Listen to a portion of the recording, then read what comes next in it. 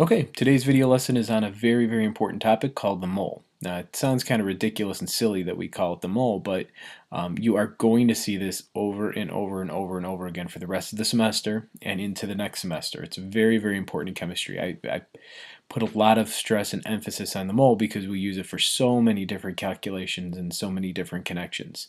Okay, so in this lesson, it's an introduction to the mole, so I'm going to give you some ideas, basic concepts behind this. We'll work on problems in class and go into more depth. So what is the mole? Well, hopefully you know that atoms are really small, and so since they're so small, we need a way to kind of keep track and keep them in order, so we know how many we have in a container. Well, they're way too small to actually count, and they're way too small to really measure individually.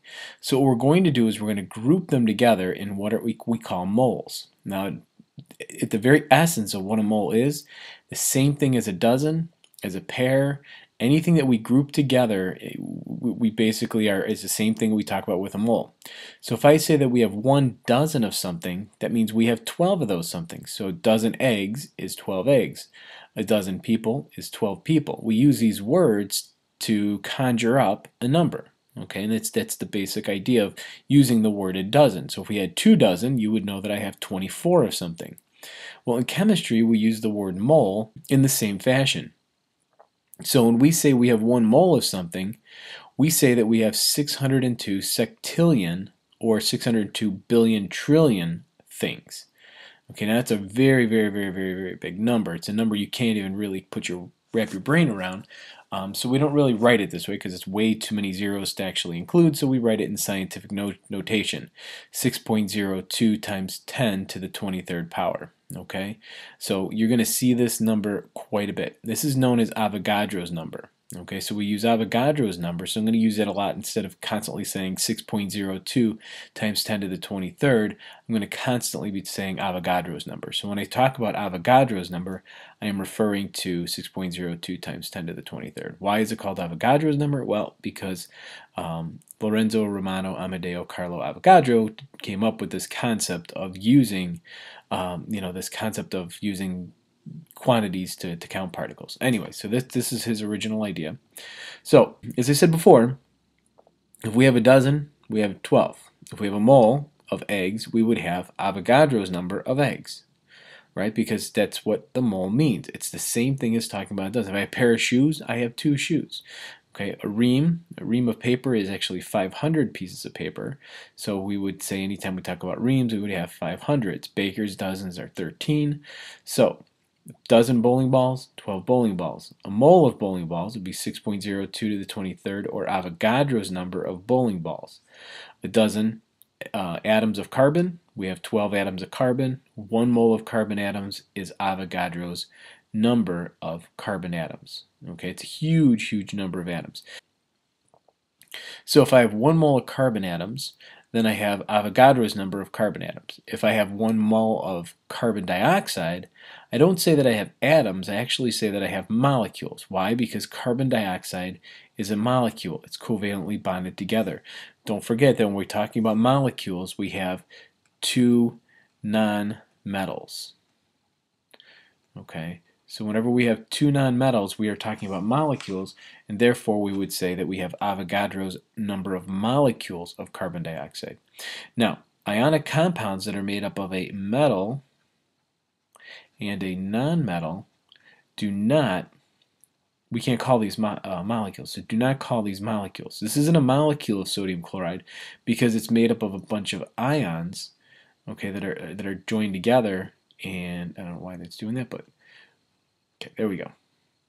So because there's ions in here, we don't call these molecules, we call them formula units. Okay, so we have molecules, we have our formula units. Ionic compounds are going to be composed of ions, and so if I have this many moles, if I have 1 mole of sodium chloride, I'm going to have Avogadro's number of ions. If I have 1 mole of sodium chloride, then I'm going to have Avogadro's number of chloride ions. We can break them up into individual ions. We can do that with our molecules too, because look at our carbon, we would have 2 oxygens. Sorry, carbon dioxide, I would have 2 oxygens and 1 carbon. So when we look at 1 mole of carbon dioxide, I actually have 1 mole of carbon and 2 moles of oxygen. I'll show you a little bit more of how we break up our compounds in the very last example I'm going to do. Really what I want to talk about right here are the types of particles. So what I'm illustrating here is that we have different types of particles. We have elements, molecular compounds, ionic compounds, and ions. So it all depends on what the particle is that I'm talking about. So if I have atoms, things like carbons, irons, leads, then I'm going to talk, the elements, I'm going to be describing the atoms. If I have a compound, it's either going to be a molecular compound or an ionic compound. If it's a molecular, I'm going to call it a molecule. If it's an ionic compound, I have to call it a formula unit, okay? And ions, obviously, I'm going to call ions. All right, so those are the types of particles, and I'll show you how I'm going to use that in just a little bit. All right, so last thing here is that what we do with this unit, this is called the unit equality. And what it does is it allows us to create what are called conversion factors.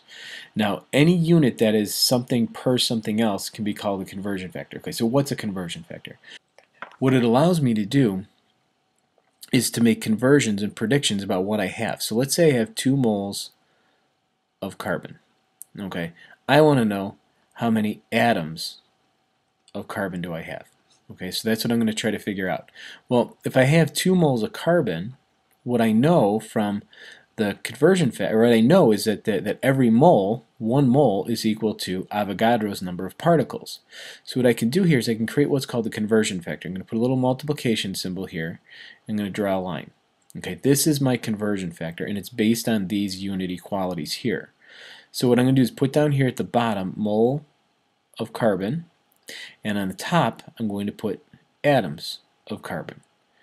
Okay, because that's what I'm converting to. I'm going to be able to convert back and forth between moles and atoms. Okay, so my moles are down here and my atoms are on the top. What I do is I put mole on the bottom and I put Avogadro's number on the top, times 10 to the 23rd.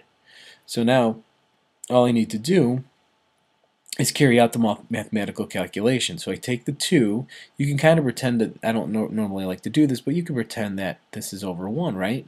So you can do 2 times Avogadro's number divided by 1. But you don't really have to do the division by 1, of course. So we're just going to double Avogadro's number. 1.204 times 10 to the 24th power, number of atoms of carbon. Okay? So there you have it. You're going to basically just, now this is your conversion factor. What it allows you to do is to convert from one unit to a new unit. Now if you think about this, these units here can cancel out. Just like if you're multiplying 3 over 1 times 4 ninths, right? You could take the 3's and cancel them out. Okay, make this a 1 and make that a 3 down here. Well, I can do the same thing with my words. The words are going to cancel out. The units are going to cancel out because when I do this mathematical calculation, I'm dropping out my number of moles. And this is what's called the conversion factor. And I can go back and forth and I can change these conversion factors based on what I'm starting with and what I'm looking for.